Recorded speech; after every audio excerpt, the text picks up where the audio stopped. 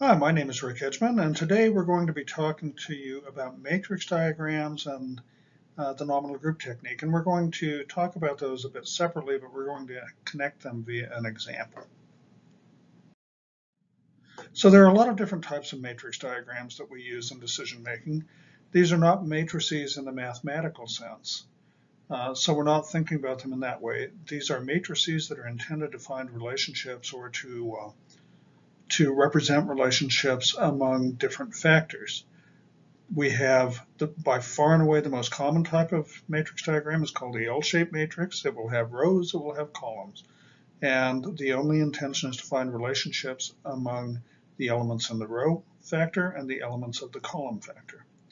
So again, that is far and away the most common matrix diagram relating two traits, one to the other. We have a T-shaped. That will be, let's say, three factors, A, B, and C, where each of those factors has some number of elements that could differ by the fact or by the trait. So A might have 5 elements, B 6 elements, and C might have 3 elements, for example. But we're able to find relationships between, let's say, A with B and C with B, but not the other relationship. You'll see that when I show you what the matrix looks like. An X-shaped matrix looks at 4 different factors that may or may not have the same number of elements or categories each. And we can find relationships, let's say, between 4 two-way relationships, but there are 2 two-way relationships that we won't be able to look at directly. A Y-shaped matrix looks at 3 factors in a little bit different way, but it enables you to look at the relationships A with B, B with C, A with C. So all of those relationships. And then there's a so-called C or cubic shaped one. And that allows you not only to look at the two-way relationships of 2 factors, one with the other, and all of those, but also at the 3-way relationship, A with B with C simultaneously. But I will have to tell you that I have never seen a C-shaped one used in practice. I've never seen a Y-shaped one used in practice. So this is just a cover graphic that I composed where you might have, let's say, 4 factors, A, B, C, D, and they might be something like the roles of individuals, the responsibilities of those individuals, the resources that can be dedicated, and the requirements. Just as a matter of fact, that would be called an X-shaped matrix, by the way, where you are able to look at the 2 relationships of, or the 4 relationships of A with B, B with C, C with D, and D with A. On the other hand, we couldn't look at the remaining 2. We couldn't look, for example, at A with C or D with B. So here's the L-shaped matrix. 2 traits. As an example, let's say roles and responsibilities. Let's call those traits A and B. And A would have some number of categories or elements to it. Those would be the rows. B would have some number of categories. Those would be the columns. And what we would try and do would be to populate the cells in that table. Now, ordinarily, we'll populate cells in the tables of any of these matrices very simply, which is to say that we will either leave a cell blank, and we would do that if there was no relationship between the particular category of A and the corresponding category of B for that cell. We would then look at 3 levels of relationship other than no relationship: a weak relationship, a moderate relationship, and a strong relationship. The symbols that we use to represent those, we will not initially use numbers, although it's typical that we will later add numbers. For a no relationship, we would ordinarily use a 0. For a weak relationship, a 1. For a moderate relationship, a 3. And for a strong relationship, a 9. The reason for that scale is to be able to introduce some amount of separation among factors. There's an example of T-shaped matrix where you can relate A with B and B with C, or A with C, where A is stretched up and down. Okay, so just some simple graphic representations of an X-shaped, a Y-shaped matrix where you can look at A with B, B with C, and A with C, all of the two-way relations. And a cubic where I try to use that ABC in black print in the white box to tell you that we could kind of be out there in three-dimensional space and represent that. But again, I've never seen that used in practice. Okay, so L-shaped matrix, it is the most common. It's not always the matrix of choice, but it is by far the most common. Evaluation, typically a simple graphical scheme. Only 3 levels represented: weak, moderate, strong, and then a blank for no relationship. What we're going to show you is how this might be used in conjunction with the nominal group technique. So what is the nominal group technique? It is a group decision-making tool. And it allows you to see, for example, whether or not there's generally reasonable agreement among group members, if there's somebody who's an outlier with the remainder of the group members, or if there's a lot of contention within the group. But procedurally, the steps that you would go through in nominal group technique would be as described on this slide. That first you would identify what it is that you're trying to assess. The idea that you brainstorm, whatever it is you want to prioritize, whatever the case may be, how you want to divide your resources, whatever the case may be. Okay, so that's what we're trying to do. What we would do is we would generate the list of issues, the problems, the solutions, whatever it is that you are going to prioritize. We would write those things out on a flip chart or on a board. The key thing is to have those in a visible location where all members of the group can easily see them. We would, before we ever start the nominal group technique real process, we would clarify the meanings behind those. If there were duplicates, we would eliminate duplicates. And then whatever the final list of statements or issues were, we would write those down again in a visible place on a flip chart, on a white erase board, or something like that. And then what we would do is, let's suppose there are 6 of those. We would identify those as A, B, C, D, E, F. Okay, let's use letters to represent those. So if we had 6, A through F. And then what would happen is that what you would be doing as a team member is you would be rating those now, 1 through 6. Whichever one you think is most important, you would give the 6 to. Next most important, the 5. Next most important, the 4. Least important, the 1. No ties allowed. No ties allowed. You make a decision, which is most important, which is next most important, etc., which is least important.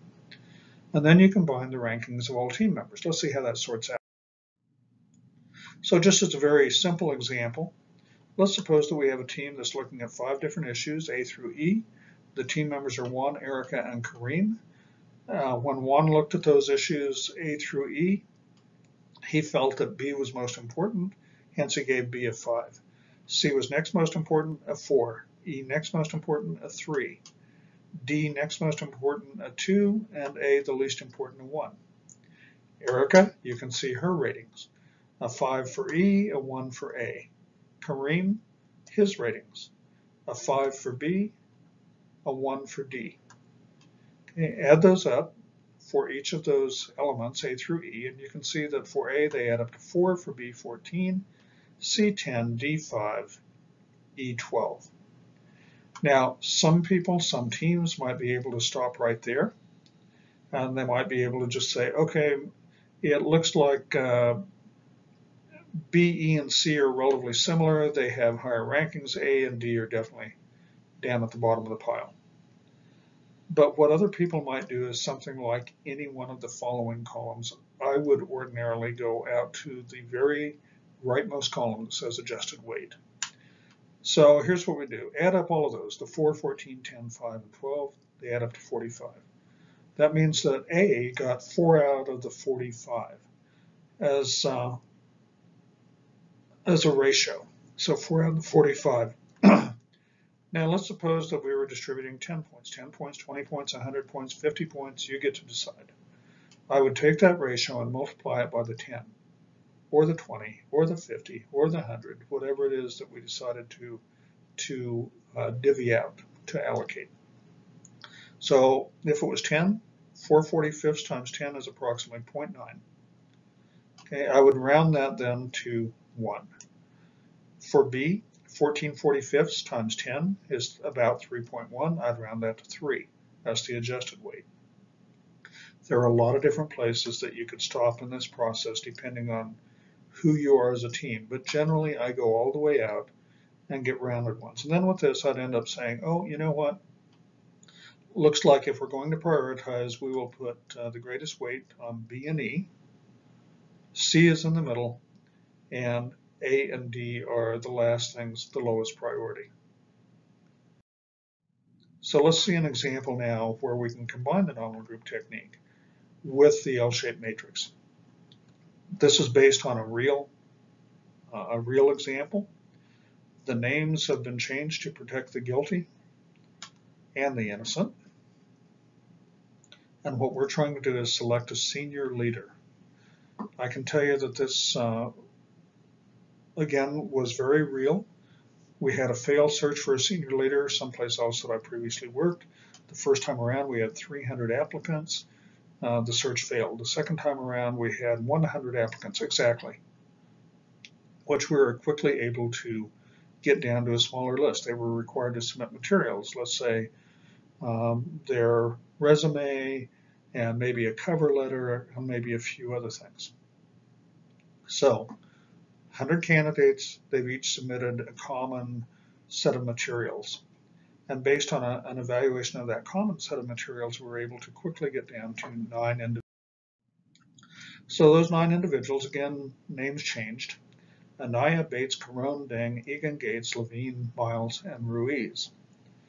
And so the next stage that we put them through, these are the people that we have 9 out of 100. We've narrowed it down to these 9.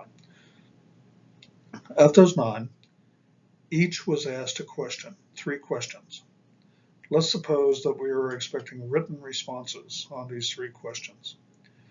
So notice that the questions have different weights, 3, 2, and 5. Again, this was a team that was evaluating responses on these questions. The team used the nominal group technique to weight the questions, 3, 2, and 5. In other words, question 3 was the most important, question 1 the next most important, question 2 the least important. Okay. Notice the symbolic representations that you see in the table where you have either a sad face, a happy face, or a neutral face. Very simple. You get to pick the symbols, but we pick something very simple. Now, for the smiley face, you probably can't see. You're probably seeing my face down in the lower corner of the screen, and it's covering that up, but exceeds expectation, we would now assign a 9 to, meets expectations of 3, below expectations of 1.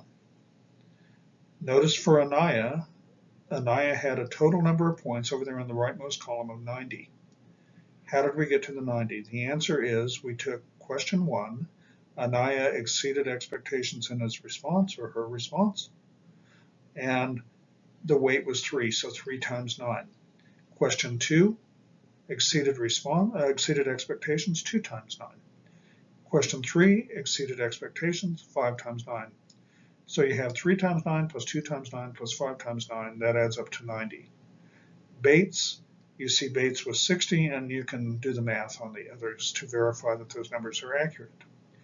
Now there are some comments worth making. One of which is that in this particular example, when you have exceeds expectations, you better identify 1, what the expectations are, 2, what exceeds expectations looks like, 3, what meets those expectations, and 4, what below expectations looks like. And part of the reason that you want to do that, and particularly in something like human resource management or a hiring practice or something like that, is you want to protect the process and the people in it. You want to make sure it's a fair process, but you are trying to make yourself bulletproof. And if you don't have those things very clearly determined as to what meets expectations, exceeds expectations, and so on, you will not be successful in that. It makes your process one that's more easily challenged if you're not careful in that regard.